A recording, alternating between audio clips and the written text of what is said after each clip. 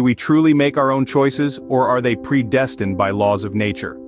This question introduces us to two intriguing concepts: free will, the idea that our choices are genuinely our own, and determinism, the belief that every event, including our choices, is predetermined and inevitable.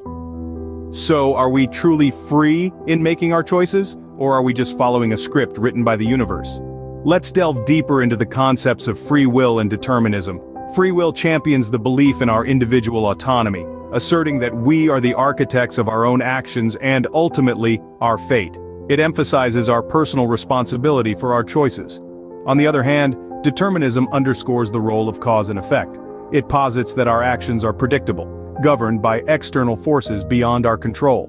In essence, free will advocates for our ability to shape our destiny, while determinism suggests that our paths are already set. However, life is not black and white, and neither are these philosophical concepts. Enter compatibilism, the belief that free will and determinism can coexist. Picture this.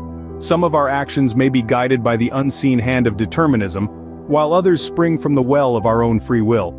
It's a complex interplay, a beautiful ballet of cause and effect shaping our day-to-day lives. In this complex dance of life, we may be both the dancers and the choreographed. So, what does this mean for us in our everyday lives? Every choice, every action, and every thought we have is influenced by our belief in free will, determinism, or a blend of both. This belief shapes our perspective on responsibility, morality, and personal identity.